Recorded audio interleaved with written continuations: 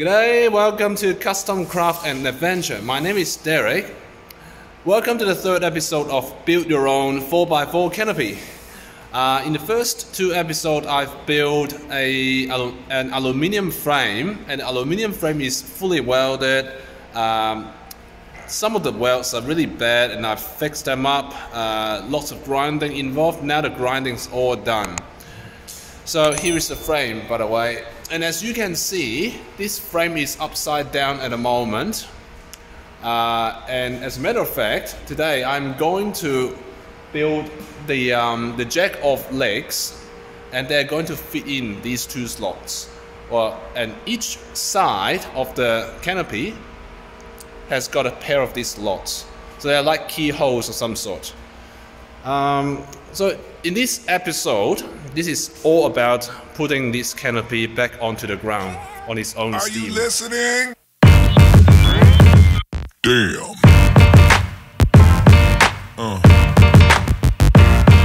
Yeah.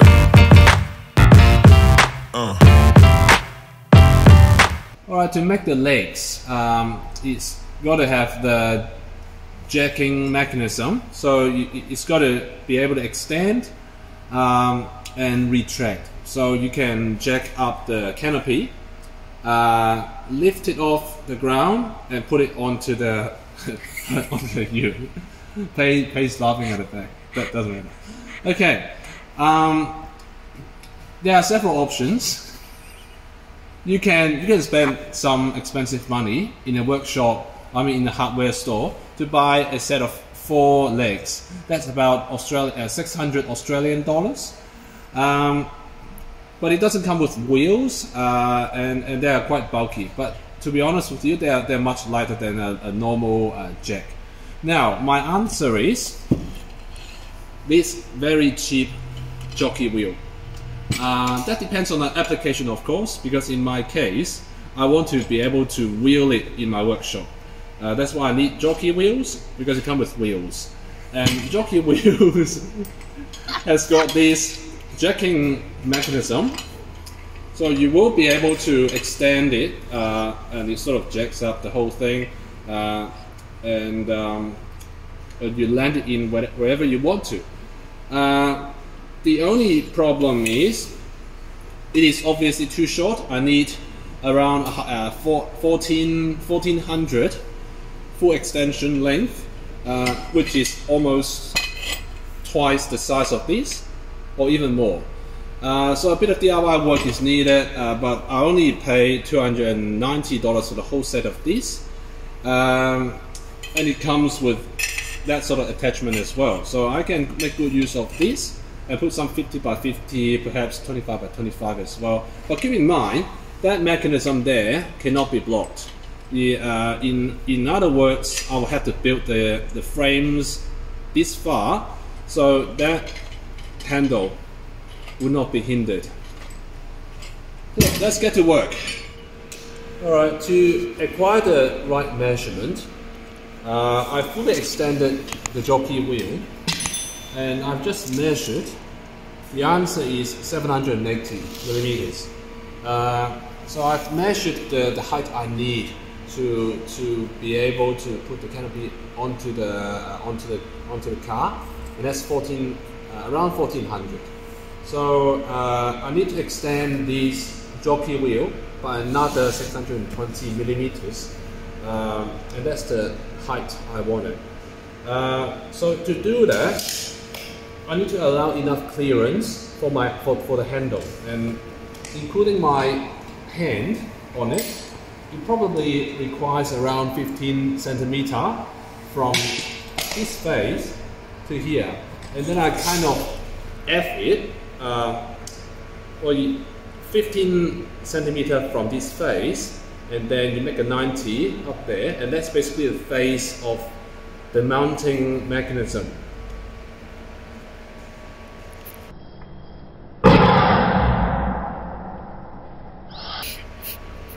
And that's where you put the couple of 40 by 40, and that goes into the slot that I have in the canopy.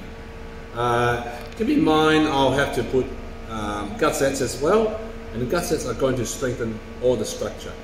I don't know, I'm not an engineer, but all I know is gussets strengthens everything. So I'm going to put lots of gussets. In that case, I'll cut some not aluminium this time, cut some steel, and I'll have to use steel wire to do a bit of welding this time. Exciting!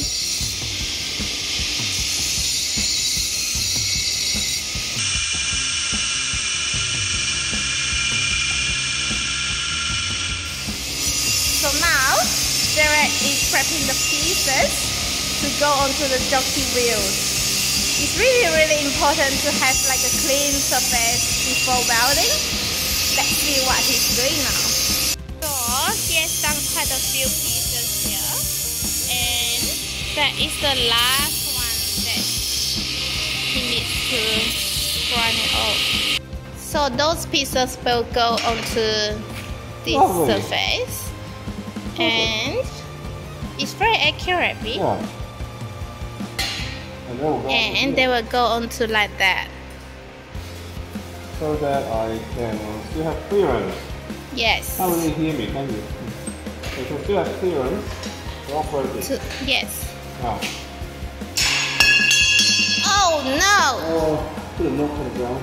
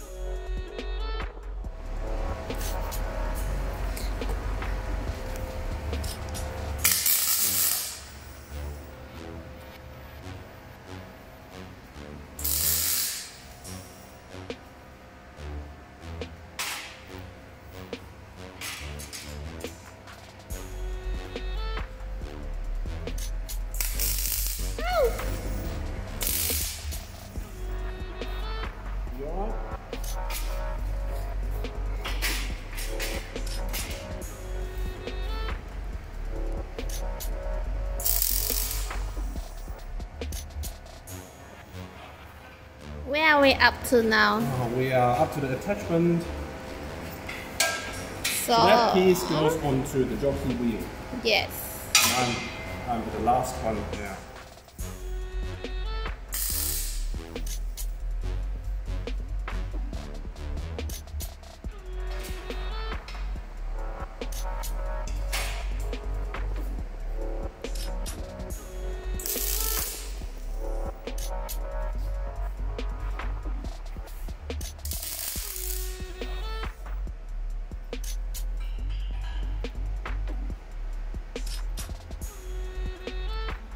Should we give it a try on jockey wheels? I'm pretty certain they're all correct.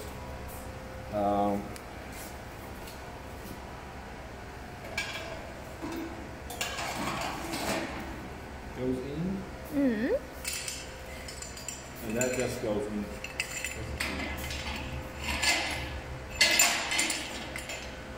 It goes in like this, and that just screws in.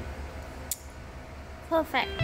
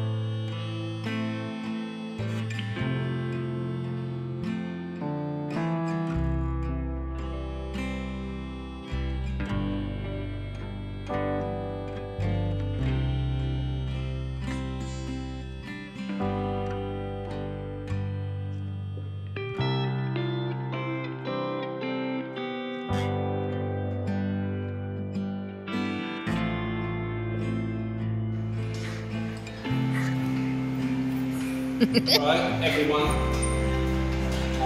The legs all done.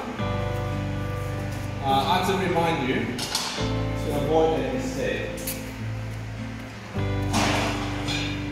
When you make something to fit in something, right? It's crucial to not overwhelm your piece. And as you can see, I'm not sure if you can see it. It's no longer parallel. And as a result, it actually doesn't fit in other all the holes. slots. Yeah. But luckily, my human error saved me when making this frame. I could still fit this leg in. So that one is specifically for this. Now, what I'm doing now is the last step. I'm just fitting in the jockey wheels.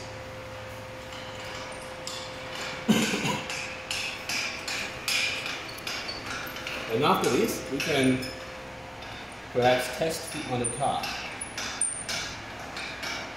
But to do that, I might have to take off my roof racks. Because I think the frame is shorter than the roof rack. Alright, we'll sort all this out.